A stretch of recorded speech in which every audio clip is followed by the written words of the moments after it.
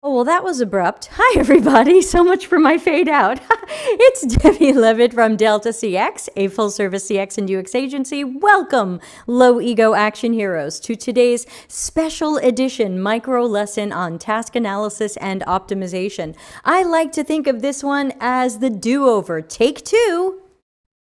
We had done this one before, but it didn't quite end up the way that we had hoped, so that video's been taken down, and Larry Marine will be joining us today to take another shot at our task analysis.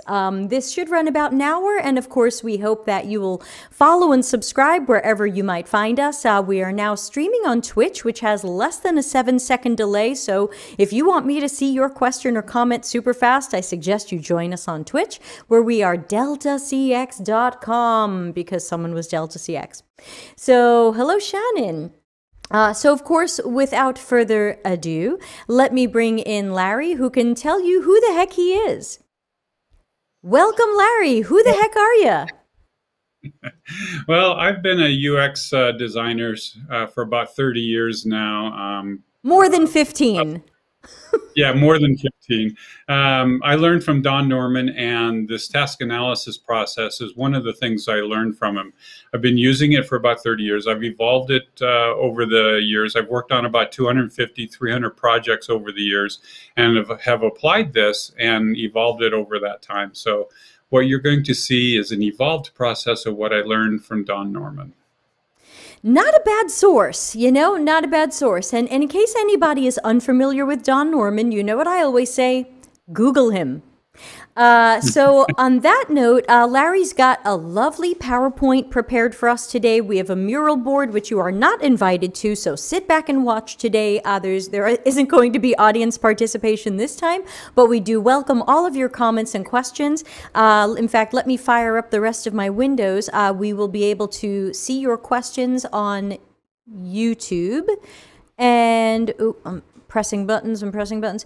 YouTube and Twitch and even Twitter with the hashtag DeltaCX. So ask all those questions.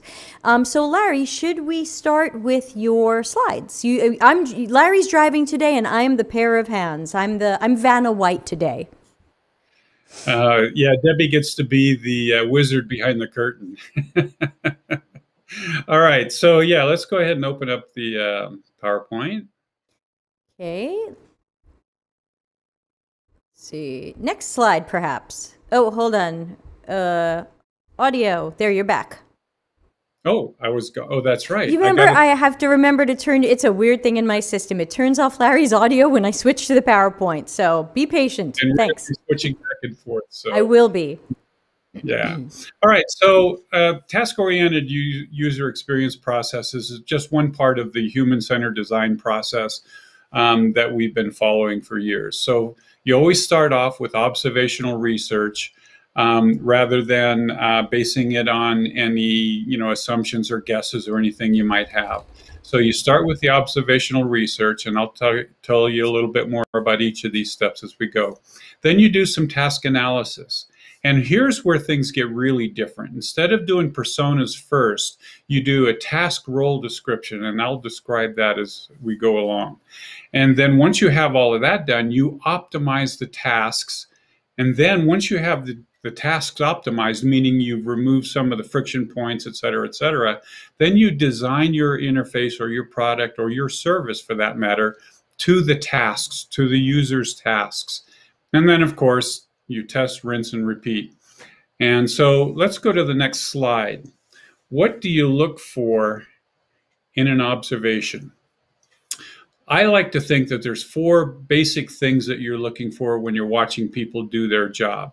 Try to identify things that are manually intensive, where they have to do a lot of things with their hands or feet, for that matter, but things that are, manually intensive, because those are an opportunity to take out some of that manual work and get the system to do some of the work for the user. The same holds true for cognitive or mentally demanding tasks.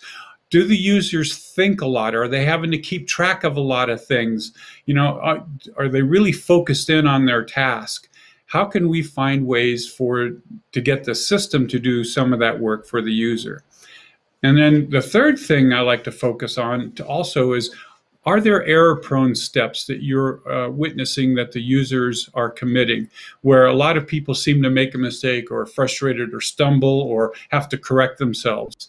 Because again, those are an opportunity to get the system to do something for the user that removes or that potential for error. And the last one I think is the most critical, and that is, can you identify any knowledge dependencies? And by that I mean, are there tasks or steps of the task that the user has to have knowledge about in order to succeed? And as we go into this a little bit deeper, I'm going to talk about the difference between what you can expect your users to know going into the task. For instance, nurses have some knowledge about some of the tasks they have to perform with their patients. And is there knowledge that the users are required to know, but you don't think that they actually will know? And so we want to identify that knowledge gap. Can I throw an example out there? Tell me if I'm wrong here, because I'm just going to play random question asker until we have questions in the chat. So something that we expect people to know that they may or may not know, in a very simple case, could this be, what's your account number? And people don't have that information handy? That's a good example. That's a very simple example. People know they have an account, but quick, what's the account number for your bank? I happen to know mine, but most people don't. But they still have an account. And there's a lot of forms that they have to do. Like, okay, what's your bank account number? They have to look it up. How can you find a way to help people have that information available when they need it without them having to go look it up? That's a great Or example. ask them the information that they do have. They know their email address. They know their phone number. Is there another way they could get in without a certain piece of knowledge? So I just want to make sure the audience understands that the idea of knowledge and what knowledge people have isn't like a broad encyclopedia of things. It could be as simple as, what's your account number versus put in your email address. One of those you definitely know. That's a great point. And yes, it is contextual.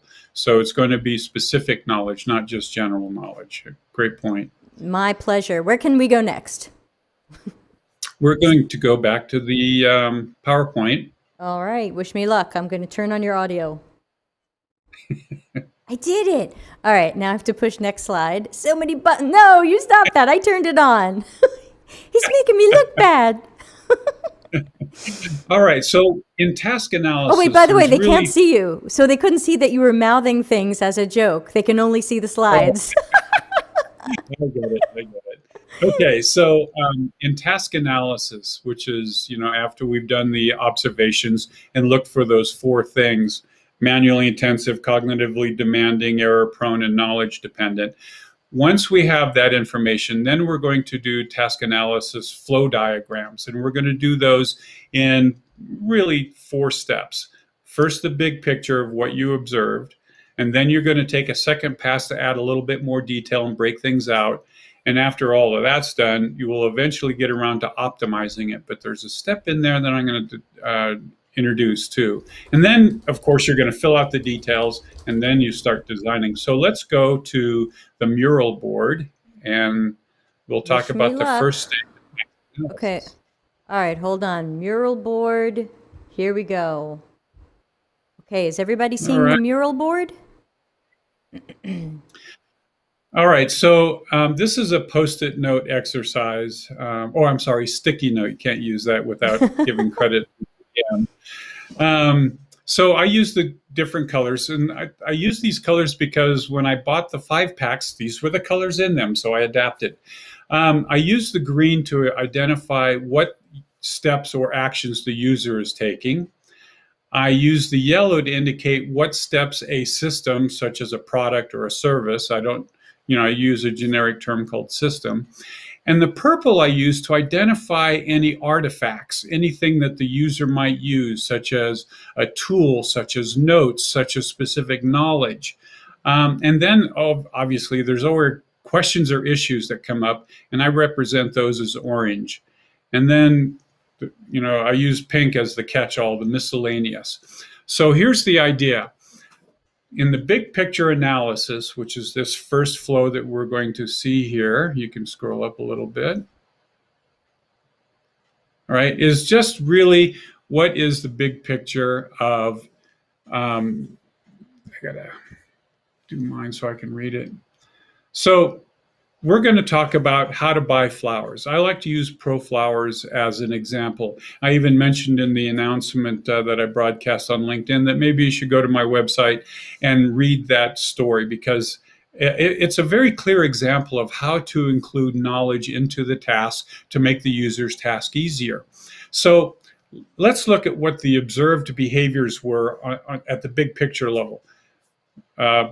The buyer Can I just enters fill the in some shop. story for, can I fill in a little bit of story for a moment? Sure. Okay, so very quickly, everybody, to catch you up. When last you left us off, in the late 90s, Larry worked for an online flower, it was online and offline, called ProFlowers. And it was one of the earliest examples of buying flowers from an e-commerce website. But they found that it wasn't going as well as they had hoped. So Larry and his buddies and his teammates went into actual flower shops to observe what people were doing in the course of buying flowers. So this is where you're picking up the story. Larry has done his observational research. He's watched people in the flower shops, and now he's going to build his task analysis diagram. I think that backstory was important. Back to you. Yeah, that's perfect. Yeah, thanks. Sure. So again, the observations were done, and this is what we found. The buyer enters the flower shop. Instead of watching people buy flowers online, by the way, we actually went to flower shops because we knew how people bought online, and that wasn't the important thing we wanted to learn. So a buyer walks into the flower shop, and the clerk comes up and asks, "So you need flowers?" And it wasn't so much "so you need flowers," and they didn't even ask what flowers you needed. They asked, "Why do you need the flowers?" Most often there were men buying flowers for women, and sometimes the question was, "Okay, what did you do wrong? What do you have to say sorry for?" And so in this case, a lot of cases, the guy would say, "Well, I need flowers because I forgot my wife's birthday." And then the clerk, instead of saying, "What kind of flower again? Do you need fleur de lis? Do you need tiger lilies?" They asked, or, they said, "Okay, so you need an apology bouquet. Here are some bouquets." And then the guy would say, "Well, my wife likes purple, so I think I'm going to get that purple bouquet." So what else we learned was that people buy just one bouquet at a time, typically. And anyway, so the buyer would select a bouquet, and then they would purchase the flowers. That is the big picture. We didn't get into all the steps on how they pay for it or what choices they make in selecting and all of that. We can do that later. So once we have that big picture and we feel confident with that, then we move to what I call the second pass, which is a little bit more deep. I'm going to throw myself in again before we do that. Everybody, now's your chance to ask a question. If there is anything at this point that you're unsure about, that's confusing, please, please ask, especially if you're on Twitch or YouTube where the delay is short. So I'm just going to quickly reiterate some of the things Larry said while I wait to, a good 30 seconds to see if anybody has questions. So these are sticky notes that represent the steps that the people were observed as taking. And the purple and orange are not separate steps. They're kind of qualities and parameters and additional information for that particular step. So this looks like it's a bit of a flow chart, but it really has these side things. They're not side flows or side steps. They're qualities of this. So again, we're adding, the purple was tools, artifacts, and knowledge. So the knowledge would be the reason they need the flowers. And then the knowledge they don't have over here are they don't know what are the right flowers for the occasion. So that goes with the clerk suggesting the bouquets. Does anybody have any questions or confusions before we move on to the next step, which is the second pass at this? I'm just going to give it a few seconds and see if anybody has a question. Kayleen has drawn a Brazilian C, so I don't know what to do with that. But any questions? Last 10 seconds. And people on LinkedIn, I apologize. You are always like way far behind on the stream. And, oh, it was an accident. Well, it's a good-looking Cedilla or whatever that's called. All right, so if you have questions, please do type them. Otherwise, we'll have Larry continue with the second pass. You're good at this. Stop that. All right. So the second pass, we take our big picture and we give it a little bit more detail. So again, you enter the shop and the clerk asks, why do you need the flowers? What did you do wrong? And then, of course, the buyer gives the reason and doesn't know what flowers are appropriate for saying, I'm sorry. And guys are starting to learn finally that roses are not the right solution for every problem. And you can interrupt me at any time if you have a question. That's fine. Mm-hmm.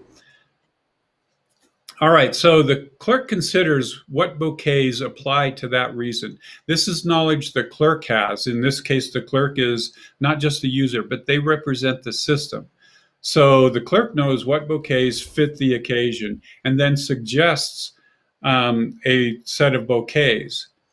And then the buyer looks at the bouquets, looks at the size of the bouquet and the color, because they know their wife likes purple. That's about all they know about flowers. My wife likes purple. And then they finally select a bouquet, which in this case might be a large purple flowered bouquet. And if you've ever been to a florist shop, you'll note that there are no shopping carts there. This is important. It comes up in the design strategy later on. And buyers only buy one bouquet at a time. So basically, you don't need a shopping cart in your e-florist, your e-commerce store.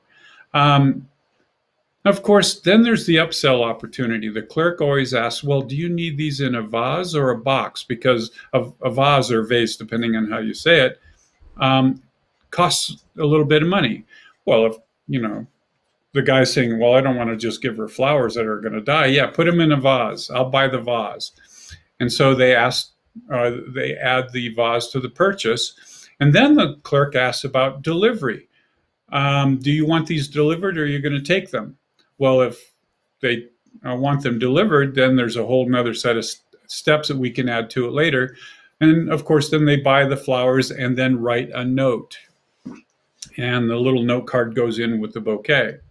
So let us go back to the PowerPoint. Okay, and I've got two questions for you as we sail back to PowerPoint land. In fact, let me just put both of us up on the screen so that it's a little bit more human while I ask you these two questions. One question we got from our friend Kayleen over in Twitch, and she says, how do I know if I've collected enough secondary research to start my observations? I feel like I could do secondary research forever and never feel prepared for observations. Yeah, there's always a point where, well, you'll get to a point where you have enough to at least start, and that will help you identify what additional research you need to do. Because you'll have questions. See the orange stickies that I put on there? Those were things that we needed to go back out and watch again. So we ended up doing, I think we looked at about a dozen in order to succeed. And so I think we can go back and, I want to talk to the next slide, which is task role descriptions. Yeah, and I just want to mention with customer journey maps, it sounds kind of like we run the risk that if we focus too much on a customer journey map, we end up making an incremental change to what we already have rather than doing something that could be a much bigger improvement or something more disruptive or innovative. Would you agree with that? Yeah, I like to say, and I'm known for saying this, that if you don't accurately define the problem, the best you can hope to do is solve the wrong problem very well. And we see that all the time. So if you're looking at a customer journey map, and this is why I say that, it might be based on existing designs, which let's assume they're wrong. All you're going to do is put lipstick on that pig. You're going to incrementally improve a bad design or the wrong design. It's solving the wrong problem. So the whole point of task analysis and remaining technology agnostic or solution agnostic is to really get a much clearer idea of what is the right problem. And we're trying to look at the problem from the steps the users have to make, the cognitive steps that they have to make, the decisions they have to make, what knowledge do they have. So it's really redefining the problem. Super. And again, if anybody has any questions about this, put them up and I'll find the right moment to ask Larry. Don't hold your questions waiting for the right time. I will find it for you. So let me take you back to the slides. I think you wanted to see the next slide, and that Yes. is task role This descriptions. Yes, and this is a big departure from the way a lot of people do task or human-centered design. A lot of work is being done. You do some observations, and then you create personas. Well, it turns out that that's not exactly the best process to use because it has a lot of gaps in it. And I found that if you wait until your second pass to start using that information to create your user roles, then you end up getting more accurate information about the users. Now, when I talk about the users, I'm talking about their roles, not their personas. Personas, unfortunately, have been mischaracterized and misused. They tend to capture a whole person. Well, unfortunately, a person changes roles depending on what task they're performing. And so let me give you an example. You may have a persona of an expert Excel user, right? They can create the best looking charts and they can do it quickly and they never make a mistake. So you think expert Microsoft Excel user. However, if that person has to go and try to make a pivot table while they're an expert at charts, they're not an expert at pivot tables. So instead of saying one person is an expert, you say, for this context, this role of chart maker is an expert. For this role of pivot table maker, they have to have a certain level of expertise. And the differentiating factor between those two is that knowledge base that we talked about. And I'm going to describe that a little bit more in the next slide. Slides, please hold. All right, so slide 8, role description. And audio? Yeah. I'm on it. So believe in me. I have faith. Here's how I describe roles instead of personas.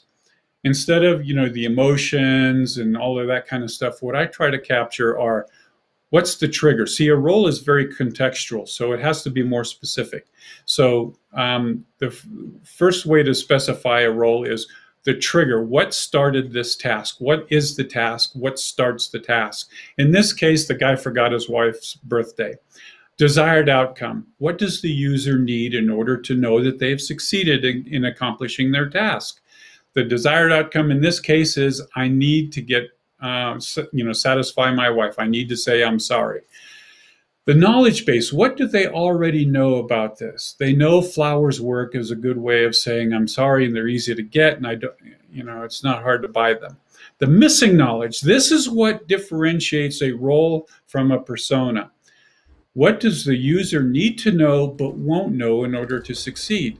In this case, the buyer doesn't know what are the appropriate flowers to say I'm sorry. And then, of course, I like to include not so much the emotion, but what's the state of mind of this user at this particular point? What stressors or emotions are impacting them? In this case, the user is trying to make sure they buy the right flowers. And the artifacts that we add to this description, or what are the tools or the information or other things that the user applies to this task that we've identified in the task analysis. So now if we go back to the mural board, I'm not taking you there yet because we have a good question. The question from VJ in YouTube is, would you not include the aspect of how the role is to be assessed or measured, not the desired outcome, but the aspect of quality? I usually don't get into that at this point. You can add that in later as your metric for success. That's a really good question. But sometimes you can include that as part of the desired outcome. So the desired outcome might include an observable metric that you can use to identify how well the design has achieved the user's objective. That's a really good question. Great, thanks, VJ. All right, so I'm sending you back to the mural board. Please hold. Flipping. Okay. Audio on, flipping. Where am I going to? Are we up to roll? The role, right. So now we're looking at the roll, and I got to move my screen so I can see it, because I can't see it on there. There it is. Okay, so like I said, the trigger: forgot the wife's birthday. Desired outcome: she accepts his apology. Knowledge base: I know my wife likes purple flowers. Missing knowledge: what is the right flower to say I'm sorry? State of mind: I don't want to screw this up again. Yeah. So artifacts: there are different bouquets. I know the delivery address. I know that I want to include a gift note card. All right, so your desired outcome is there. Yes. Okay, yeah, cool. Apology accept 100%. So, but anyway, but VJ's question was more about the quality of it, and you can add that in later on after you've optimized the test or the task. All right, so let us go back to the. Actually, I can talk to the slide. I don't need to. We don't need to switch back. Let's go ahead and scroll over to look at what the optimized task flow might look like. And in the optimized task flow, one of the things I'm trying to do is take that second pass task flow and try to remove as many of the greens as possible and turn them into yellow. Basically, find ways to get the system to do more of the work for the user. And one way to do that is to bridge the knowledge gap. So actually, let's go back to the PowerPoints now, because I do want to talk about the next slide. Okay, slides up, audio on. All righty, let's go to bridging the gap, please. You got it. Oh, that was optimized tasks. Bridging the gap. Right. All right, so bridging the gap. This is where my designs have actually made a big difference for the users, because one of the things I like to do is incorporate knowledge into the design and bridge that gap between the difference of what the user knows and what they need to know. And the 4 best ways to do that are to include best practices into the design, or to add templates, or to include intelligent defaults, or to include examples. So let me give you an example of a best practices approach. 20 years ago, when MP3 players were first coming out, there were a slew of MP3 players. I dare anybody to name 3 of them off the top of their head without mentioning the iPod. Right? I owned a number of them, so I could. Okay. Well, what was interesting was, if you look at the history of those and the numbers, they weren't selling that many of them. Why? Because the steps that the user had to go through were very tech-savvy steps. First, you had to go to mp3.com and find the music and download it into a directory structure that you had to create in your computer. And then you used a playlist manager like Music Match, which had yet another interface that you had to figure out how to organize your songs into a playlist. And then you had to use the proprietary software for your device, like the Sony Zune, and upload it into the Zune. And then you finally got to play it. So there were 4 steps, and you basically had 5 separate interfaces you had to use. Well, sales of those didn't go so well. And then the iPod came out, and they had a really trick UI on it. I really loved that jog dial. One of the interesting aspects of the jog dial was you could actually flip forward and backward in your playlist to play different songs, which you actually couldn't do in some of the MP3 players. They were just a streaming device, like a digital cassette tape. So, but that didn't really make that much difference. It wasn't until the second year of the iPod where Apple married the iTunes with the Apple Store and the iPod and really changed it. And what did they do? They incorporated a best practice approach. Instead of relying on the users to know how to use all of these different technologies to create a playlist and play it, what they did was you went to the Apple Store, and when you clicked on a song that you liked, it automatically downloaded it into its own structure, because the structure, directory structure, is really arbitrary. It doesn't matter to the computer how it looks. Anyway, it downloaded it into there. And then Apple was smart and created 4 generic playlists: album, artist, genre, and decade. So you had these 4 generic playlists to start with. So you had a starting point, an intelligent default, if you will. And then when you plugged your iPod in to charge it, it automatically uploaded the songs and the playlist into your iPod. And then all you had to do is play it. So with best practices and intelligent defaults, Apple was able to optimize the task flow from 4 steps to really 1.5 steps. And that's when Apple took over the MP3 market. And that alone changed the perception in the world of what Apple devices were. Apple makes things easy for people to use despite their lack of knowledge. They bridge the knowledge gap. Apple is a knowledge company, not a product company. I've got 2 questions for you before we move on. One is from a friend of the show, Ikening, who says, Larry, I'm awestruck. I would really like to deep dive into this technique. What resource do you suggest? Larry? Well, there's a book coming out shortly.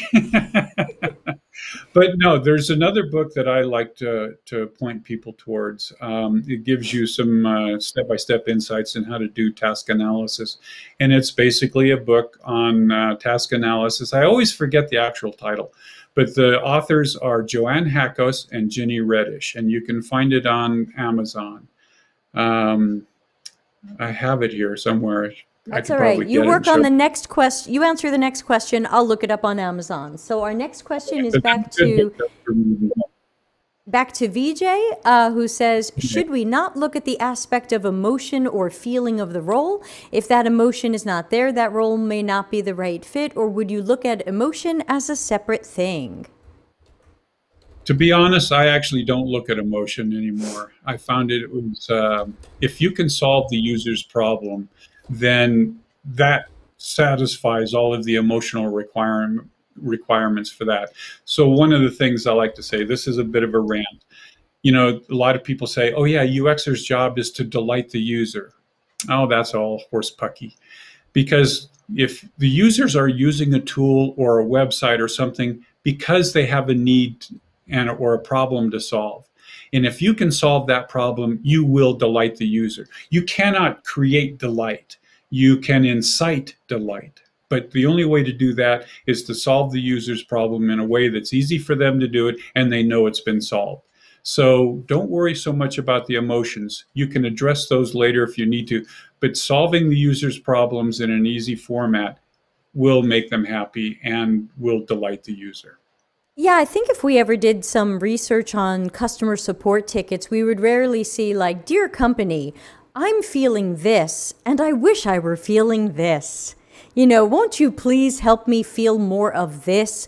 But typically you're writing to a company, I can't get this thing done, or I can't get this thing done efficiently. So I would agree that while in some cases emotions might matter, I think if we focus on task optimization, improvement, efficiency, we will bring people to the emotions that we hope to bring them to. And I've got the book for everybody. So let me switch over to that screen. It looks like it's User and Task Analysis for Interface Design by Joanne Hakos and Janice Reddish, and the Kindle is only $76, but it looks like you can still get some paperbacks. All right, now where am I going? All right, let us go back to the mural board and we'll show what an optimized task flow looks like. Okay, so remember everybody, we're taking the original steps from the second pass and we're trying to see what we can replace, have the system do instead of the user to make the user's world better. All right, so the first 5 green stickies are pretty much the same steps that we saw in the optimized task flow, and same with the purple and orange stickies. But what happens next? Let's scroll up a bit to the bottom. No, sorry. Oh, other up. Yeah. Yeah. That's a UX issue, isn't it? Okay, that's good right there. So after they select a bouquet, the system can pop up and say, would you like that in a vase? So there is an emotional component here. One of the things I like to do is try to imbue a sense of emotional investment into a design. Once the buyer goes through and sees a list of bouquets. So here's something I want to bring up. Usually about this point is when you start to recognize that you have defined a design strategy or the opportunity for a design strategy. And a lot of people talk about UX strategies being how you form the team and how you interact with each other, collaboration, all this. What artifacts do you build? I look at a UX strategy as what is the overarching defining design paradigm that you're going to follow. And what we learned here in the Pro Flowers example is people aren't there to buy the flowers. They're there for a reason, and that reason dictates what flowers they want. So our strategy became Pro Flowers doesn't sell flowers. They sell occasions. So we organized the site around the occasions. Yeah, ta-da! So once the user selected an occasion, they'd see the flowers. They'd select the flowers, the purple ones, right? So the very top, I'm sorry, go back up again. I wanted to press something. Notice at the very top, we organized the bouquets by occasion. If you went to Pro Flowers, you would see that the first 4 tabs were occasion oriented. Only the 5th tab had you organize things by the flowers that were in the bouquets. So it was organized by occasion. So you select the occasion, you select the bouquet. Now you can scroll again towards farther down the list.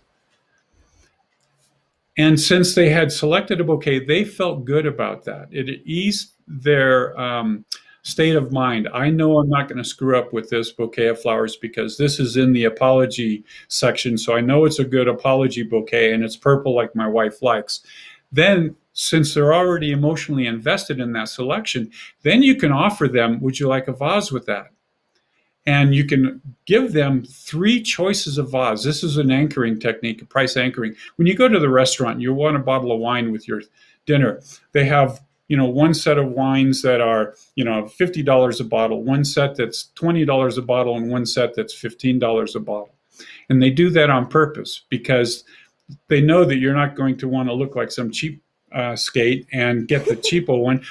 $5 more, you can get a medium, good quality wine. And they also know you're not going to spend $50. So this way they make that $20 bottle of wine look very affordable, even though it's $10 at the liquor store. But that's beside the point. But the point is you can do price anchoring here, offer 3 vases, which they did, and at 3 different price points. So anyway, somebody buys or selects a vase, and scroll down some more. Oop. Please. I'm working on it. So they add the vase to the purchase. And then it was something very interesting. A lot of sites, e-commerce sites, whether it be flowers or books or whatever, had you, as soon as you selected something, they had presented you with the screen of, all right, give us your credit card. Well, that really interrupted that whole emotional investment aspect. And what we learned was, if instead of asking for the credit card, we presented them with, oh, would you like to write a nice note to go with the flowers? And what we learned was that, and guys, correct me if I'm wrong, if a man writes anything that is somewhat poetic, roses are red, violets are blue, it's a Pulitzer Prize winning poetry right there. So it created even more emotional investment in this. I'm sorry, dear, I really didn't mean that. And I won't stay out late with the boys again, yada, yada, yada. So you write the note, and then when you write the note, you can write down who's it for and what delivery address do we want to send these to. Well, so you're getting the information that you would need for the credit card screens, but in a backwards order. So you get the delivery address and you save that, and then you ask the user, is this the same as the billing address for the credit card? So you're using some intelligent defaults based on what you've learned. The other thing is the system can capture the reason for the bouquet and what date it was. So, for instance, if you're apologizing for something, it's because you forgot something. Well, next year, 2 weeks ahead of time, ProFlowers is going to send a reminder. Oh, do you want to forget your wife's birthday again, or do you want to? These are the flowers you got last year. You want to send those again? That kind of thing. Is that on here somewhere?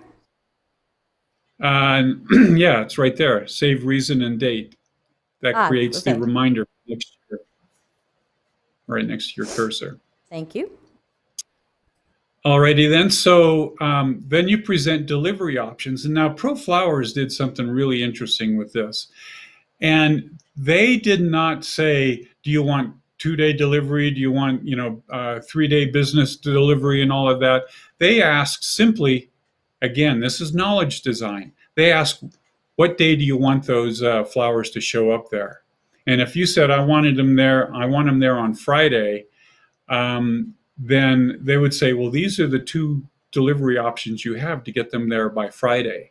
So they took a lot of the guesswork out because, when you send stuff and it says 3 business days, but we know FedEx delivers on Saturday. Does that include Saturday too? I'm not sure when these are going to get there. And that kind of confusion actually causes people to stop and think. It becomes a friction point in the task flow, whether you're Amazon or Land's End or ProFlowers. So yeah. So instead of asking, what delivery method they want, ask them when they want it to get there and show them delivery methods that will get them there on that day or by that day. And then again, like I said, you've captured the address for the recipient, so you can ask, is the delivery address the same as the billing address? And then you can ask for the credit card number. So all along the way, we've built up this emotional investment in this. So what we found in usability testing, remember I put that as part of the process, was that when we had that flow, by the time, and we actually gave them real flowers as part of our usability test. By the time they got to the credit card screen, it wasn't like, oh my God, a credit card, I have to pay for this. It was like, quick, how do I fill this out so I can get these flowers sent? I'm excited about this. So it really changed the emotion, if you will, by leveraging the emotional engagement aspect in through the design. So maybe that'll help answer your question, VJ. I still like the question, but I wanted to see if I could turn it around a little bit. So, I've got a question. Yes. Here it comes. A friend of the show and Slack buddy Chang is asking, provided all teammates observed a few users finish the task and all teammates had a certain level of understanding of user behavior, could task analysis be a team workshop? That's a giant no from me, but Larry, would you make task analysis a team workshop and get together a cross-functional team to sticky note this? There's 2 answers to that question. I don't think his question was so much cross-functional. I think a cross-functional team adds some complexity to a task analysis. The best task analysis is done if you have everybody do some observations. That way you can get it's the same perspective and everybody contributing. But if you have a cross-functional team, you need to perform this a little bit differently. You have to guide some of this so that you can extract some of that cross-functional knowledge out of it. So for instance, there may be somebody on the team who didn't do the observations, but is familiar with how they build the bouquets, what bouquets they build, and they can lend insight into that. But I wouldn't necessarily rely on them at the same level I would rely on somebody's observations that actually went and watched people buy flowers. So you can include cross-functional members. You just have to know what they can or cannot contribute. Okay, so if I'm understanding you correctly, this could be a team thing if a bunch of us were researchers and we all did the observations. But if it's more of a cross-functional team where we've got engineers, project, maybe somebody from marketing or another subject matter expert, if we tried to do that in a workshop, we just have to make sure people are staying more in their lanes? To some degree, yeah. So, for instance, we at the Air Force CyberWorks studio, we conduct a lot of design sprints, we call them, but they're not really a design sprint. They're a problem definition sprint. And we do task analysis with cross-functional members. but they're all familiar with the task domain to some degree already, whether they're actual actors in that domain or they've observed other people acting and didn't know they were making those observations. But we still get them into cross-functional teams, break them apart after we've done a group session of describing what the first or the big picture or the second pass level of the task flow is, and have them break that down even further based on their own input. So it's a guided discovery, which leads me to another thing that I like to promote, and that is with previous clients, what I've done is create a wall of shame where we put different human-centered design artifacts up on a wall and let people contribute to those. So for instance, I would have a user role description up there. I would have some task analysis artifacts up there and let people add to it. Because you do get good input from people, but it has to almost be structured to some degree from them if they haven't been part of the observation. But allowing them to add it to the task flow is a good way to get some of that unstructured information into a structured environment. And we do have another question from VJ, but before I put that up, I just want to mention quickly that I think a lot of you know that I'm not a fan of workshops. I think we hold too many of them in CX and UX. And just remember, make sure if you are holding some sort of team meeting, exercise, or workshop, that you are being respectful of other people's time. Do you really need to take them away from their mission critical work to help you with yours? Make sure that it is something that is really going to add to what you're doing rather than make us look like we are incompetent and we can't seem to get stuff done without calling a large group meeting. It's very different than what Larry said, which is you create something within UX and you put it up and see if people want to add to it as they have time to take a look at it. So again, just make sure that a workshop is the best way to go and the best use of everybody's time, because I think if we thought more critically about some of these things, we would hold a lot fewer workshops. That's one woman's opinion. VJ, you will be unsurprised to hear he has a question about emotions. So VJ asks, if we include the outcome as a specific emotion to get to, would it not help revisit the role definition better? Again, I'm going to reiterate what I said before, and that is that we can design a world that elicits outcome or elicits emotions or delight or whatever, but that is not our primary motive. Again, solving the user's problems, and the only way to do that is understand the tasks, the cognitive and mentally demanding aspects of it, the knowledge-based aspects of it. That you create an emotion out of that at the end is coincidence in many respects. But if you solve the user's problems, you will achieve the right emotion. Now, you can start by including that emotion in there, but emotion design, and I think if you listen up to what Don Norman said about designing for emotion, it sounds a lot like what I'm saying, or I'm sounding a lot like what he said, and that is that you can't really design for the emotion. You can design a world that elicits certain behaviors and thus reactionary emotions, but you can't design for an emotion. Yeah, and again, that goes back to success criteria and how we're going to measure things. If we think our desired emotion is celebratory and we find that people are pleased that they accomplished their task, is that a success or a failure? So we have another question, and then I'll let you get back to your world. Over on Twitch, Undefined0156 asks, what is hierarchical task analysis? Are there different types of task analysis? You know, I've heard hierarchical. I haven't seen an example of it, so I can't really speak to what that is. I have seen people that I think are fairly good at this use a mind mapping tool to create some type of hierarchy of the task. And I think the way that I'm looking at it is more of what is the cognitive task flow for the user, as opposed to what I've seen of hierarchy is, you know, dependency related tasks, you know, what Tasks and tasks depend on. subtasks? Yes, exactly. So I look at it more from the user's cognitive and knowledge base, not so much what are the functional relationships between different steps. So Okay. I don't know if that answered your question. Well, they can ask a follow-up question. We have some more minutes. I hope we'll make it. Do you want to go back to slides? Yeah, one last slide. All right. And last slide, drum roll. Ta-da! So the whole idea of using these different colors is once you've got the optimized task flow, you've got some remaining green stickies. Those are the what you need to design screens for. And you've got a task flow. You need to stick to the task flow and you design screens for the green stickies. And one of the things that you need to do is avoid adding things because of what if? What if the user wanted to do this? Stick to the task. You can always add those on as a subordinate task later.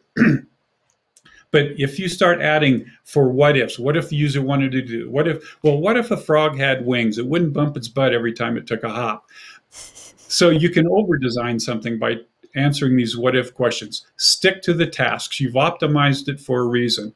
And I like to say that you need to focus on one task per screen. Now, a task may take multiple screens, but each of those screens is going to be dedicated to one task. You don't have, well, what if the user wanted to go over here? What if the user wanted to go over there? Stick to the task. One task per screen. And that's basically all I have to offer. I have a quick question back on the mural board. I'm going to switch over there for a second.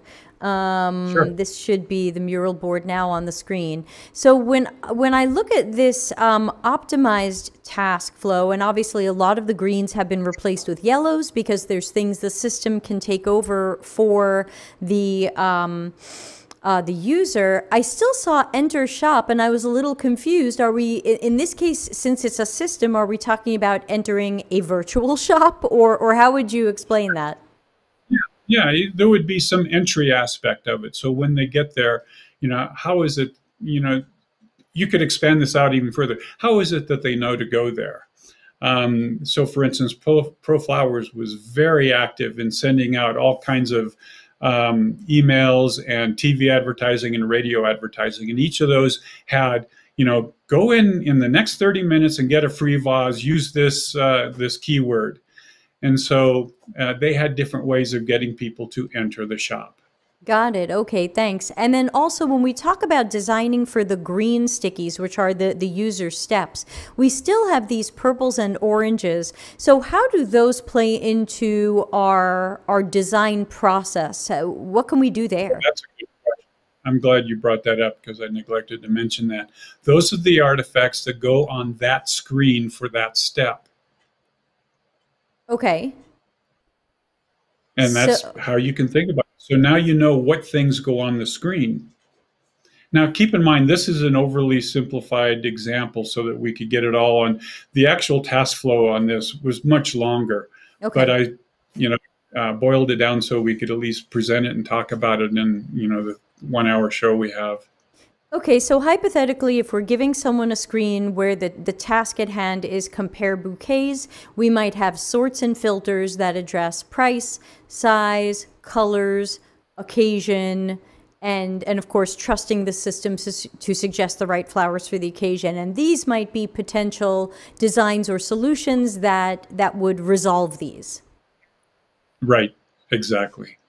Okay, super. Okay, thanks. I just wanted to clarify that. And again, we have just 5 or so more minutes with Larry, so if you have last questions, get them in. We've got one from Solomon over on LinkedIn, and he asks, how to avoid designing for what ifs? What if it was a low bandwidth Friday afternoon and the user accidentally turned off their computer? Now, didn't you just ask me about what ifs with a what if question? Yeah. So I guess the question is, a lot of us feel like we should design for some of these what ifs and possible outcomes. How do we know when we've gone too far? Well, if you're sitting in the room and somebody says, well, what if, you've gone too far. As soon as somebody asks that question, you've gone too far. Okay. So really stick to the task. You can always add stuff in later. And I'm going to paraphrase a famous quote by a famous designer by the name of Antoine Saint-Exupéry. Who wrote The Little Prince? Yes. Perfection in design is achieved not when there is nothing left to add, but when there is nothing left to remove. So make your design as simple as possible. You can always add stuff later, but if you start adding stuff now, you get stuck into this rabbit hole and you start chasing all of these what ifs, and you end up with a very complicated interface.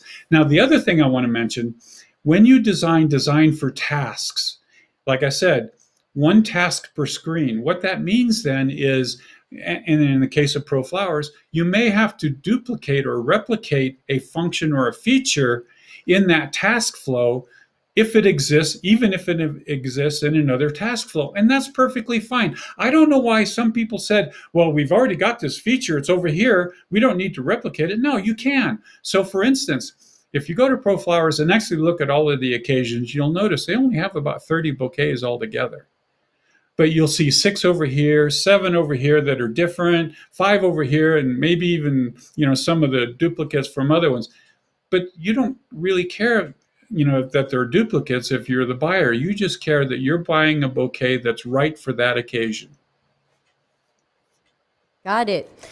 Thank you. Are there any other questions before we wrap up? And again, while we're waiting for last questions, just a few reminders of some of the live events that are coming next week, so you can mark your calendars. Monday, the 15th of February, we'll be doing UX and Autism with Sean McSharry. Also, please follow us on Twitch, deltacx.com. We're also doing a February giveaway. Type ! giveaway in Twitch, and you'll see how to enter to get a full color hardcover book signed by me and shipped from me. Next Tuesday, of course, Office Hours Ask Me Anything, and next Wednesday, join me with Darren Hood as we talk about what would it look like if UX were actually held accountable at our jobs, and the good stuff we think will come of that. Of course, Monday the 22nd will be podcast episode 100. I plan to order a cake, and that's going to be with Dimitris Niavis, who's going to talk about data-informed versus data-driven. Tuesday the 23rd, Office Hours Ask Me Anything, and Wednesday the 24th, the comedy podcast, where I'm going to read you some of the slides from my upcoming training program for HR, and these slides will be the worst UX job descriptions I have seen in the last 6 months. Yeah.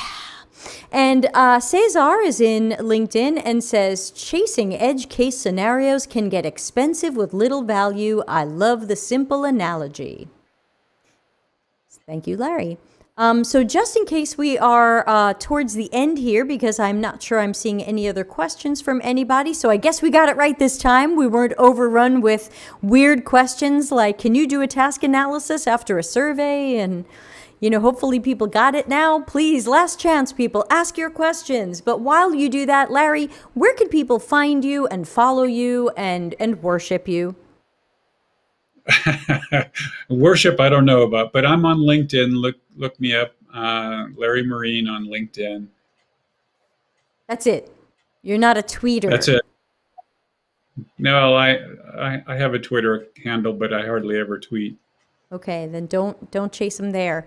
That last chance, people. Any last questions? Otherwise, we're going to wrap up with my thanks for everybody joining us for the micro lesson. And of course, thank you, Larry, for technically doing this twice. This was the Take Two do-over version. I think it went much better this time. So hopefully it's a winner. If you missed it, or if you want to share this with someone, this will be on YouTube, archived in a playlist called Micro Lessons. So that's going to be archived there nearly immediately. You'll be able to find it there and share it out with friends, family, loved ones, managers, coworkers, etc.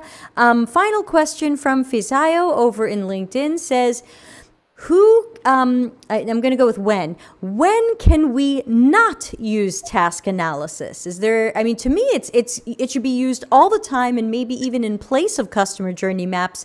When should we not use task analysis? And that is the correct answer, Debbie. You should always be able to use it. If you're using something else, you're probably not defining the problem so much as creating a solution without knowing what the problem is. You can always use some form of task analysis. We use it daily at CyberWorks, and it works out really well for us. Yeah, We've been able to identify problems that nobody knew was a problem just by doing some task analysis. Beautiful. That's the way. That's the way. So I'm going to play us out of here. Larry, thank you again so much. And everybody, that's it broadcasting for this week. I've been talking your heads off. But again, follow, especially on Twitch. I'm trying to get 50 followers this month. So join us on Twitch, where the delay is really short. And you'll get your questions in faster. So everybody have a great and safe weekend. And I'll see you next week. Thanks, Larry. Thanks, Debbie. Delta CX, available for CX and UX consulting, projects, and training. Contact us for a free consultation.